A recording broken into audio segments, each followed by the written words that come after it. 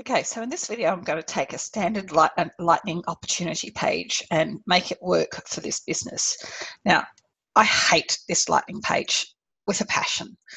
There is, apparently they put the details tab second or third in all cases because of the slow loading of Lightning in the beginning. But I think Lightning works pretty well now that we can A, put the details tab first where it's meant to be so you can see the details. B, can remove some of the details on your page layouts and put them on separate sections that only display when they're needed. And you can see my other video from London's Calling if you want to have a look at that. So why would you have activity first? I think I've said before in a couple of the other videos, I hate activities. If people want to use activities themselves, fine. But anything that has automated activity generation is never going to work. I've never seen a person use activities well in that way. Yes, chatter is important, but again, why does it need to take up the whole page? If it's just over on the side, it could be a lot better. And then you need the details front and center. Now, again, you've got to think about this as far as your business. This business is a non-profit, so we can see it's a opportunity for a membership, and it's got some membership subscriptions, membership payments, etc. So we need all of that information, but donations on membership payments that are happened by a third-party system come in as paid automatically. So we never go through the opportunity process. So we just don't need the path. It's just extra visual overload for this page that we just don't need. And of course, in these cases, we're not going to do activities because we're not working the opportunity. We may do some chatter notes. So we're just going to rearrange this page to be a lot more useful for this business. Okay, so the first thing I know I want to change is the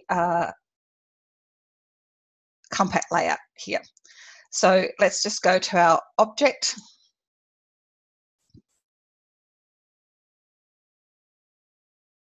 And we'll go to compact layouts. And we've got this donation compact layout, so we'll just use that one. Now, this opportunities has record types, so of course, in all cases, I want to have opportunity record types.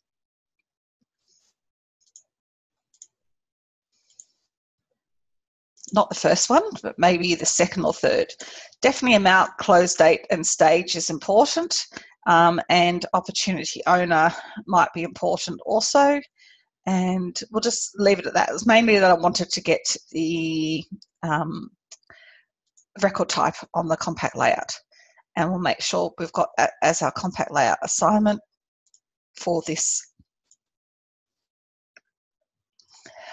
So that for these memberships once.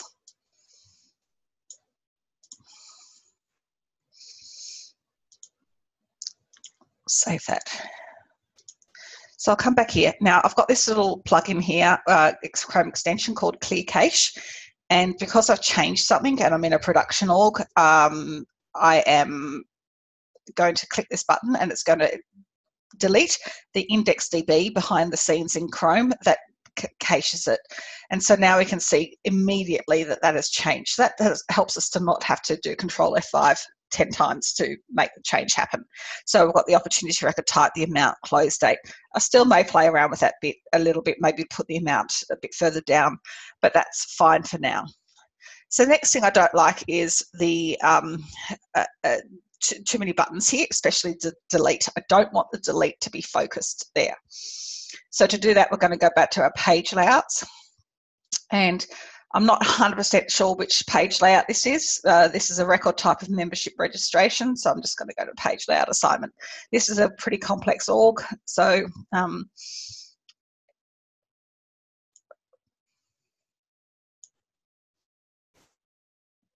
membership registration, and it's called the membership opportunity layout. As we're moving to Lightning, we may fix a few of these. Okay.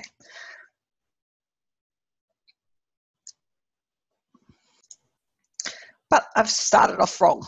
The actual buttons that I want to see there, how many I want to see, I change on the page.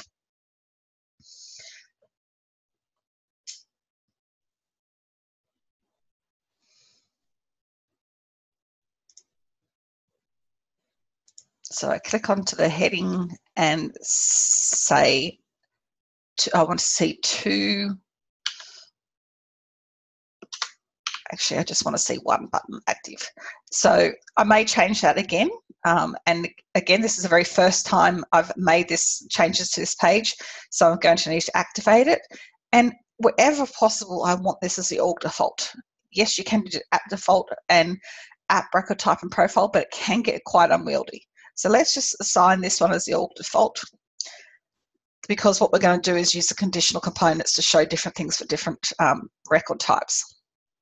So I've now got on my edit page, if I go back on my Lightning page, just that 1 button visible, and everything else is down underneath the button. Now, if I'm using Conga Composer a lot, I might put that up visible, but I don't want delete or change owner or change record type to be there visible, taking up space on my screen. Let's just make it simple, especially for things that you're not going to be editing and, again, working this opportunity that much.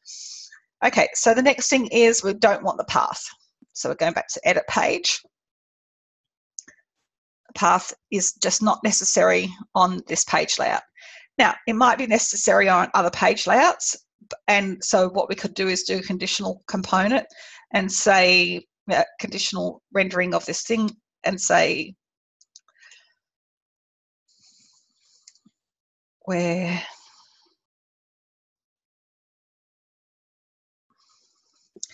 again, a lot of the fields are just not visible in this list.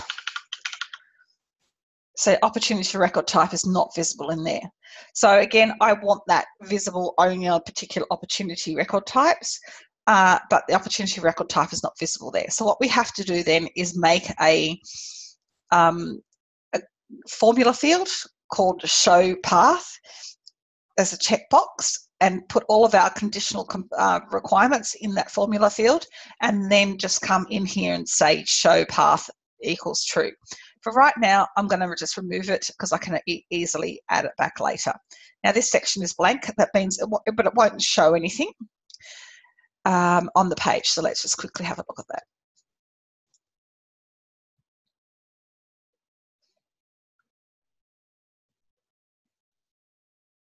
Yep, so that doesn't show on the page. Okay, so our page is looking a lot cleaner already. So let's continue with our page.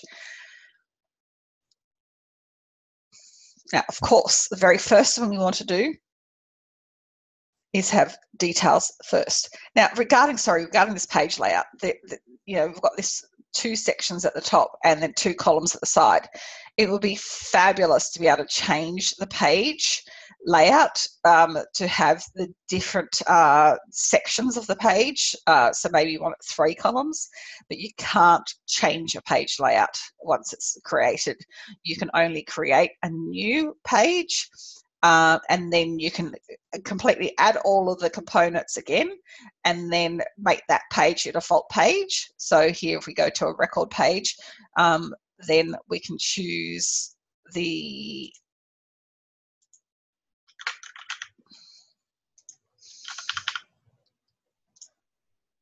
layout in this section. So we've got these different sections that we can, different page layouts that we can have. So it's a bit annoying because you're spending all this time working on this page layout. My thought is to just get a consistent page layout across all of your records that people use regularly, and only change that consistent layout if you have a really good reason to. So of course, in this case, we want our details tab first. There's absolutely no reason to not have see the details as you come into the record. Well, there might be. If you want just a few key details, then I might put a key details tab first and put an action on the home tab to say, just show me those key details, especially if I've got a very long page layout. Now, I don't want activity and chatter here, so I'm just going to remove them. So I just want details.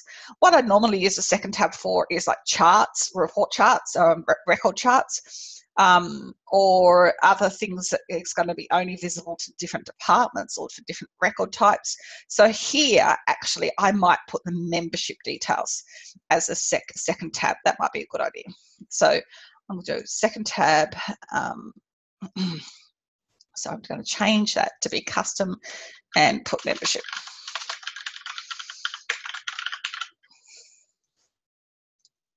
Okay. Now, just don't think there's ever a reason now to use this related lists component.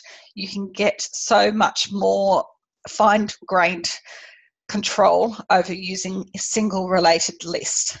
So let's just remove that related list component. And of course, we want to have our related list quick links. So I just always stick that up there. So people can get to their related lists similar to how they did in Classic. So it helps them move in that transition from Classic to Lightning. Now over on that right-hand side, we're going to put our chatter back. So we'll want a tab component. And of course, our first tab, we want chatter. These are just labels. They don't actually do anything. They're just particular labels that Salesforce think you might use.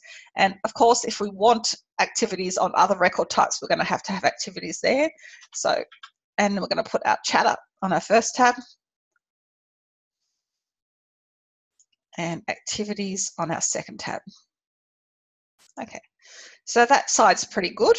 And now, we're going to deal with our related lists. So in our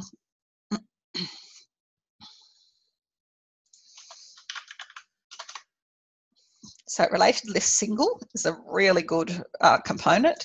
So we're going to have here put in all of our membership. So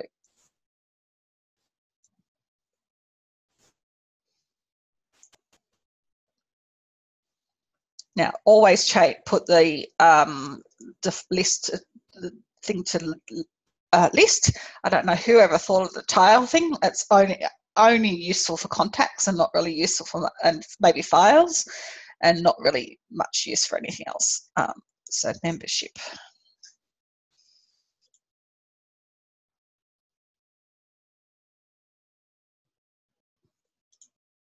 Now, there is another membership one, but it's not really particularly useful, so I'm just going to keep this membership subscription history, so I'm just going to keep it off listing because I just want the key membership details. Now, because we've only got 4 fields on our related list component, which is just, again, still so limiting, we're going to have to change around the layout on the page layout, the standard page layout, to choose exactly which fields are going to be displayed here, just to make it sure we've got the right details. So, but that's basically all I need for this page. So let's just come back and see if that looks a little bit better now. Now, I think I haven't put details as the first default tab. Now, I need to clean up this related list quick links because I don't need all of these details on the page layout. So again, I can come back to this page layout and I can, so we're not using GAUs, so I can get rid of that. So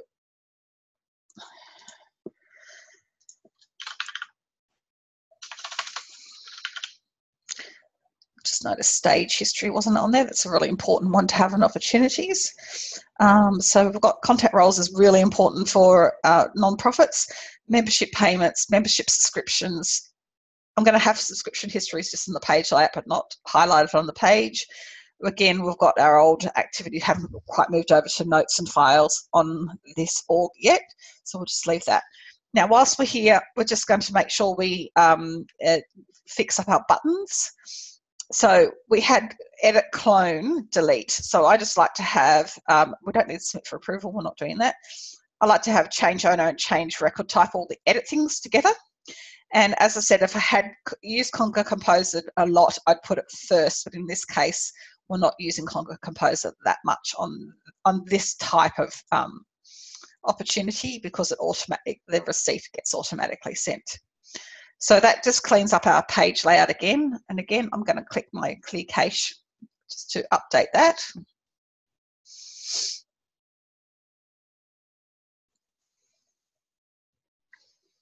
And so our GAU has been removed, and we've just got our standard page layouts related lists. Now I'm just going to fix that one last thing that I did wrong.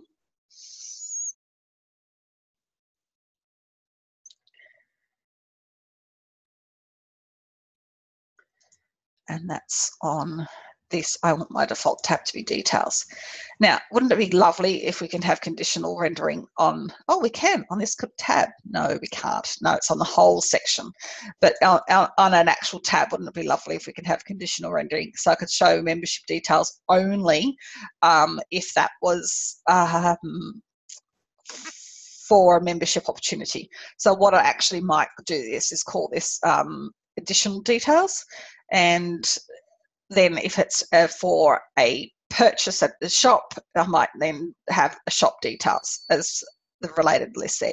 But I'm just going to leave that for now, because I'll come back to that as I go through those different record types. So that's it. That's my nice, clean layout opportunity page, specifically for a non-profit, but definitely needed to be, you need to look at it for different business uses and what different things you're going to put on the page layout. Simple page layout, but I might put path back in for a opportunity that we would be working. So I hope that helps.